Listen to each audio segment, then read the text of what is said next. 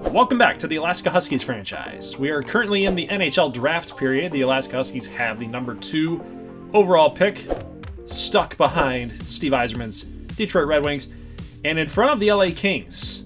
Now, Peter Vaskie has some things to think about here. He could put some people on the trading block. He could try to make some things happen to try to get that number 1 overall pick. We currently have 3 number 1 picks, or round 1 picks, I should say, with a multitude of round 2, round 3, round 4s. We got a ton of picks to trade away. We got a ton of assets to give up, and Peter Vaskie does just that. So he goes out and he acquires the number 3 overall pick from the LA Kings. Now, he's trying to go after Hunter Vaskie at this point. He's trying to work some type of trade with Steve Yzerman to try to go get the number 1 overall pick. He packaged the number 2 pick, the number 3 pick for the number 1, and the Red Wings don't take it. However, throwing in Corey Jaguar, they take it. So Peter Vaskie, knowing full well that Corey Jaguar not happy with his playing time, not really necessarily happy with the way the franchise is going, decides to move on from Corey and probably gives him a better chance at playing time and better chance at progression there with the Detroit Red Wings. As you know, the Huskies right now, they have a goaltender logjam. So we trade a bunch of assets away to try to make this trade happen, and Peter Vaskie does it. So he's able to draft his son, 23 goals and 59 assists in 65 games during the QMJHL season. 18 years old, left-handed shot, 6'3". He's got some good size. He's a playmaker. He's the number 1 consensus overall player. He was going to be a Detroit Red Wing if the Huskies did not make that trade. Now, you got to ask yourself, the Huskies had number 2 and number 3 locked up. They could have drafted Modine and Garrison, and you got to wonder, did the Red Wings make out big? Did they win this trade? Did they win the deal? Everybody across all of the NHL, across the hockey world, has been saying that Hunter Vaskie is the truth. So you got to wonder if both of those players are going to end up being better and being better for the Red Wings franchise than Hunter Vaskie will be for the Huskies franchise. So we'll have to find out. A lot of storylines left to be played out here, but round 2, here's the Huskies' next pick. We could go with Brandon Lisowski or going down with defenseman Gustavs Loktianov. Yes, a top 6 defender. Left-handed shot, 6'1", 18 years old, another young guy. Now, the difference between Brandon Lisowski and Loktianov is about 4 places in ranking, overall ranking. So his potential's elite. The scouts' recommendation here is that you go with this guy. We've had a lot of issues offensively, but I know that I trust my X Factor guys. I trust the guys, the custom prospects that are on this team.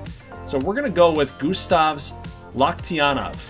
I can give you a little spoiler there. So again, ranking-wise, he's not that much different than Lisowski. So we're gonna go with Loktianov. I know our defense needs a little bit of love and care because the way that it went last season was not good. Plus, we get the offer back from the Ottawa Senators, so they offer this to us again. They still are trying to give us Zaitsev, and we end up taking this trade. So they move up.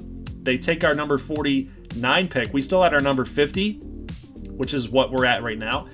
And we've got some players to look at here. We got Jordan Gustafsson. We can take him. He's got a late potential with another forward. He's a center, left-handed shot. We need those. We've got a lot of right-handed shots on this team. Gustafsson would be a solid player, but you know, with the goalie being traded, with Corey Jaguar being traded, might as well try to fill that spot that we just got rid of with Cedric McGuire, and that's exactly what Peter Vaskie is going to do.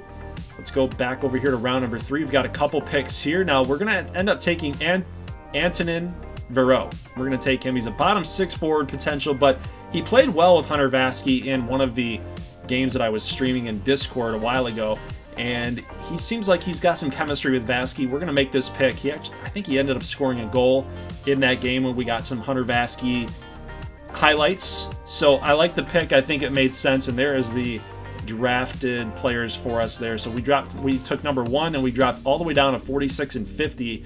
Those were our next 2 picks in this NHL draft. But as far as exclusive contracts go, we end up signing all of our guys back, which was nice, which was good to see. And now we get into the actual NHL big time free agent list. You got Alexander Barkov here, Patrick Lang, Letang, Radulov, I should say, Riley. So we've got a lot of players up here on a board, but Barkov's asking for 10.3, and the only thing that we can do is we can only offer him about $4 million. So that, I mean, there's nothing, there's no wiggle room right now here for the contracts for the Huskies. So we got to go a little bit cheap. You got to go a little bit cheap. Do you go with Riley Smith? He's a little bit older. Another winger. Doesn't really fit what we're trying to do. Would be asking for a lot more money. And we're looking at other players here. Can't seem to find anybody. Now looking at a lot of older players like Zdeno Chara, Joe Thornton, Patrick Marleau. These types of players would fit really nicely because they're only looking for about a 1-year, 2-year deal. They're not really that expensive. And plus, Joe Thornton's still got some, he's still got something in there. He's an 85 overall player. He can give us a little something. And so can Johnny Boychuk. I'm looking at Johnny Boychuk here, along with Matt Molson, another winger, but I'm looking for more defensive depth. Johnny Boychuk, we don't have any information on, but you know, he should be around a 78, 75, something around that line and overall. It makes sense to me to go a little bit cheaper on these really aging veterans. They can kind of teach these young guys, and we're strapped for cash as it is. So Boychuk signs, Joe Thornton signs. He's going to be really good for this team, and especially these young centers. I think it's only going to make sense for us. So here's a quick look at the rest of the NHL and who signed where. Alexander Barkov signed the big contract going to the Stars. We got Letang going to the Avalanche. Radulov going to the Buffalo Sabres. Thomas Hertl going back to the Sharks. Klingberg to the Flyers. We've got Forsberg signing with the Blue Jackets. Dang it, and they got Matthias Ekholm there going to the Kraken. That's unfortunate because I'm a little sidebar here. I'm a Nashville Predators fan, guys, if you didn't know that.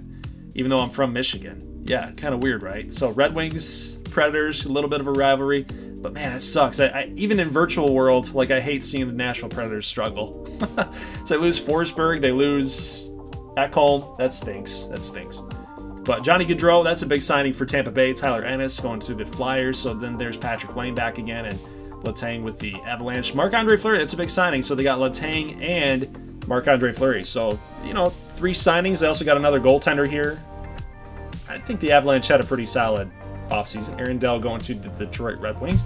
Detroit had a pretty good offseason as well. Carl Modine. They got their goaltender.